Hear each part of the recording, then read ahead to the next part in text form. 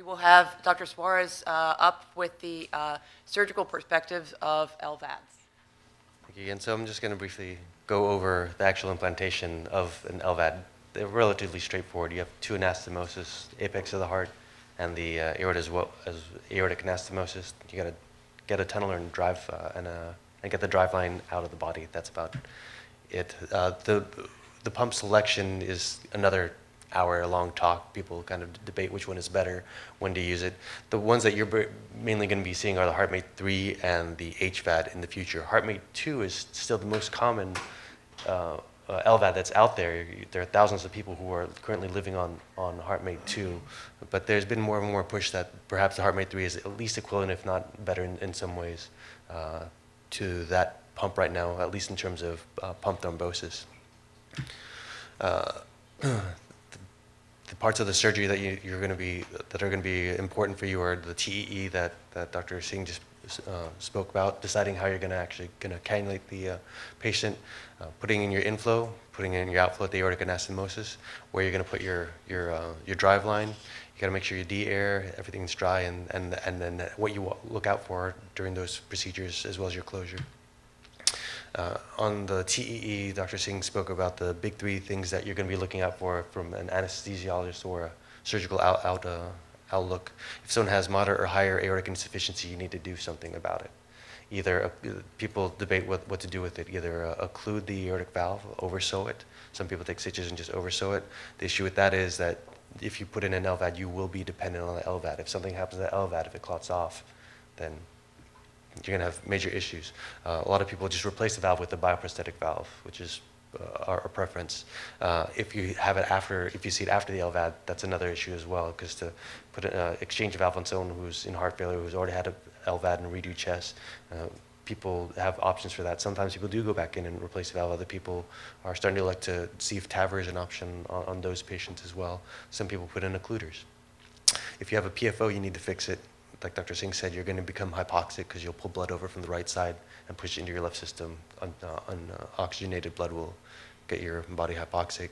If someone has severe tricuspid regurgitation, that's something that's a little bit debatable. Some people like to fix it. Just putting the LVAD itself in is going to decrease your PA pressures and decrease your regurgitation, but sometimes if you have a very dilated tricuspid valve, it's not enough. And those people are going to be prone to right heart failure. Right heart failure is your big issue after you put in an LVAD. Our preference is to go in and put in a K suture, which are two pledgeted sutures at the juncture of the anterior and posterior leaflet of the tricuspid valve. You basically take the annulus and cinch it together with two valves, with two pledgeted sutures, and that along with the LVAD usually is enough to treat all the regurgitation we see, and we think minimize the right heart failure post-operatively. Cannulation is usually straightforward. You either do standard or bicaval if you have to do another procedure. There are some people who are attempting LVAD placements off pump for innovative exposures. We've been able to do HVADs off pump. HeartMate 2s you're always going to have to do on pump as well. We've actually done something with HeartMate 2s where we actually sew on our outflow graft first and use that graft as basically as our cannula. We'll put the cardiopulmonary bypass and screw it in basically directly into the graft, and instead of putting in a aortic cannula, which we like to do. The thing with that is that you have to come off completely off pump before you start your LVAD with that. And a little shout out for what we call our Dr. Matthias Lobi was the surgeon here before me, and he helped popularize his use of what he calls the Berlin Bridge, which is basically cannulating the pulmonary artery. When you cannulate the pulmonary artery, you can either use it to suck out blood, or if need be, after you start your LVAD and come off pump, you have a cannula to go on RVAD support immediately. And it's a nice, gentle kind of landing for the RV after you go straight on LV support that we like to use. And I think all these things together have made it so that we haven't had, I think, a need for immediate post-op RV support for at least the last year. So we have a pretty low rate of needing RVAD support post-operatively. If you do, this is kind of how we do a Berlin Bridge on the upper side. This is your venous return, heads up, legs are down. The venous return from the right atria. This is from the pump and goes up to the aorta This is your standard aortic line, sucked from the right atria, put into the aorta. We also have a pulmonary artery cannula where this line comes from. This is the pulmonary artery with a sump suction that pulls back into the pump. So you're just sucking out blood to kind of clear your field of view. This is what we call a bridge. This joins the two circuits so that after we come off pump, what we can do is just clamp off the aortic line, clamp off this sump suction so that you're pulling from the right atria, the venous return, and then you're returning back into the pulmonary artery. You're on an RVAD. And it's nice to have that already in place so that you're not crashing on RVAD support if you need to. It's something that we can start immediately, and it's just a personal preference. Pretty much no one else does it except us, and DeBakey in California was one of the first guys who came up with this. He wanted to call this the California Connection, I think, and instead of the Berlin Bridge. Choosing the apical coring site, when you're actually doing it, you're going to pull up if you're doing it through a sternotomy, you're going to pull up the LV, put a couple towels behind it so the apex is pointing out you. You can feel the dimple. If you just go to the apex, it's going to be like a thinned out area of the heart, and you can feel where the dimple is. Most people now go straight on the dimple. Some people choose to go a little anterior to it because the point is you want to get your cannula pointed at the mitral valve to pull out the blood in most laminar flow and least turbulent. You're going to see the left anterior descending coronary artery. You're just going to go lateral to it, right next to it, and you feel the dimple. Some people go a little anterior and lateral to it. If you ever get a chance to look at a pig heart, just poke your finger in the apex or cut off the apex, and you can see that if you go right at the apex, you usually point it straight at the mitral valve. If it's something very difficult to see, it's a lot of adhesions, or you just can't see the surface anatomy very well, very dilated heart, echo is very helpful in just kind of poking at the heart and seeing where your finger is going, or else getting a needle, putting it in and seeing where the needle is pointed to before you actually go ahead and core out your left ventricle. Like I said, you point it towards the mitral valve. Next door at Texas Heart, Bud Frazier and the guys over at Herman, they like doing a diaphragmatic insertion where you actually just go on the posterior section posterior to the dimple. And it's actually just about a third away, actually 2/3 of the way down the posterior descending coronary artery is where they like to put in their pump, and it points it slightly differently, but as long as basically the cannula is in the biggest reservoir of blood you can get, usually there's not an issue. It's a nice, we've actually used it a couple times when someone has a very calcified apex and I know I'm not going to be able to get into it. It's an option that we've used as well, and it works. You're going to sew on, all the pumps have an apical sewing ring, which actually I have here. It's easier for you guys to kind of I was going to get you guys just to pass around. The anesthesiologist got to see some of the pumps. I want you guys to take a look at it and just pass around. We'll talk. This is what you're going to be sewing onto the heart itself. It's just this soft felt ring with a metal lattice to kind of support it. And most people just sew this ring onto the left ventricle, as you can see that with interrupted Tychron sutures. We usually use 12 double-armed. Go through the heart in a horizontal mattress fashion, circumferentially, and you basically got to sew this on and make sure it's not bleeding around there. The heart tissue is sometimes very soft. The HeartMate 3 is on their 4th iteration of this apical sewing because it is a little larger, and the larger it is, there's a little bit more tension on the heart, on the outskirts of it. It can tear a bit more. The HVAD one usually it's a little bit more stable, not much of a worry, but I'm just going to let you guys kind of look at the pumps themselves because I think it's probably the best way for you to get a sense. HeartMate 3 is in the clear plastic bag. HVAD, you'll be able to see the HVAD pump itself in there with its sewing in and the coring knife.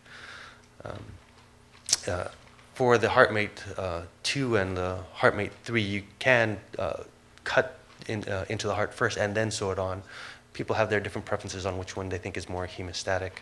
We usually do sew and cut, but for the HeartMate 2, we almost always would core out the left ventricle itself. We want to put in our sutures where you can see them go in and out very well, and then go through the cuff and parachute it down.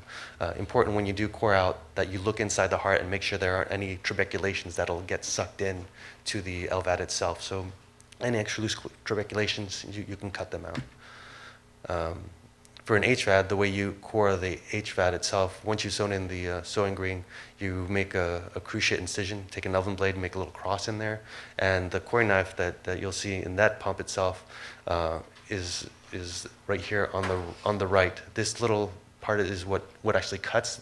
It's sharp on these edges. You can push it out. It goes into the heart. Then you pull it back in. It cuts the heart. You turn around in a circle, and you take a nice little core of tissue. You can play around with it when it comes around to you to take a look. It is sharp. Be careful.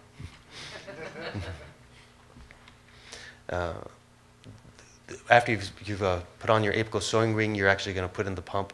On the HeartMate 3, you have to lock it in place by pushing down this lock that's actually on the pump itself. It's this purple little knob here that you push down. You'll see some yellow on it as well. You need to make sure that all the yellow is hidden to know that it's locked into place and isn't going to come out. The HVAD itself, you insert it, and then you screw it in. There's a little screwdriver that you're going to turn until you hear a clicking noise. Again, the screwdriver will be in there that you can play around with as well. Finally, after you've put in your pump, you'll do your aortic anastomosis, and that's basically straightforward. You want to make sure it's lying kind of along the right gutter.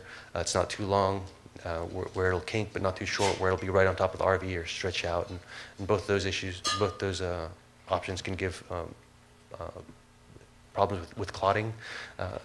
People usually just put a partial occluding clamp on the aorta, make an aortotomy incision, and then suture anastomosis. You guys know how to put in, but now, well, you're going to learn how to. If you haven't, how to put in proximal is pretty straightforward. It's just a very large proximal, just pointed a different direction. What else? You're gonna have to. You'll de-air it and put a clamp across the outflow graft once you take out the partially clamped too. Important differences are the HeartMate 3 and the HeartMate 2. They have a larger graft size. It's 15 millimeters versus the HVAD, which is 10 millimeters. So just make sure you look at the size of your graft before you suture it on. Most people will bevel it. You'll cut it so that it's like a 45-degree angle and kind of angled so that the outflow goes distal on the aorta and not back towards the valve. And basically that's it. It's pretty straightforward there. Once you've sutured your LVAD in, both pumps come with basically a big spear that you kind of shove through the patient's chest wall and attach it to a driveline and to pull it through.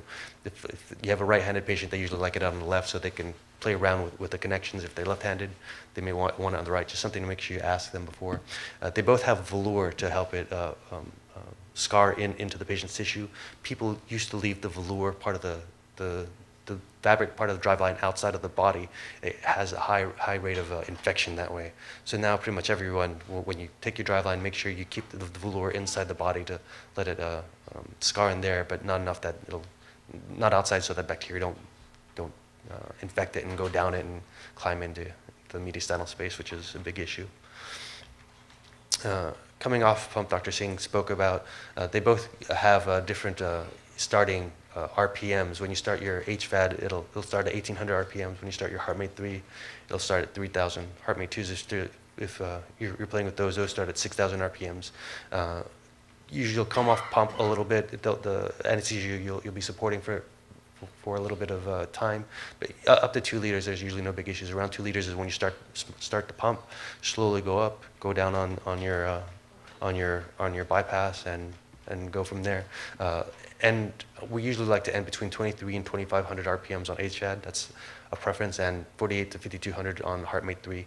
Again, you're going to be looking at the echo the entire time to make sure that the LV is still nice and full of blood. You like it to be nice and filled. If you start seeing it sucked down a little bit, you're going to see the right heart, or it'll be either because the right heart is struggling or you're going too high on the RPMs. Your first move, if you see collapsing, is to go down on the RPMs. You'll need some inotropic support. People will want to give lots of volume when you see that. Be careful with the volume, because usually the right heart is struggling at that point. You add a lot of volume, you're going to make it struggle more. So usually the answer is inotropic support, come down on the RPMs to kind of get over that hump.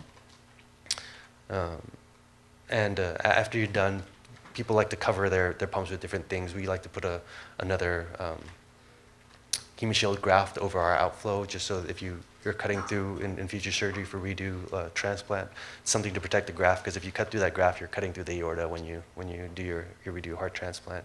Some people like to suit your Gore-Tex. It'll be an institutional preference, what you like, what you think is going to minimize your difficulty of entry during your reduced surgery, and everyone's going to have their different opinions on how to do that.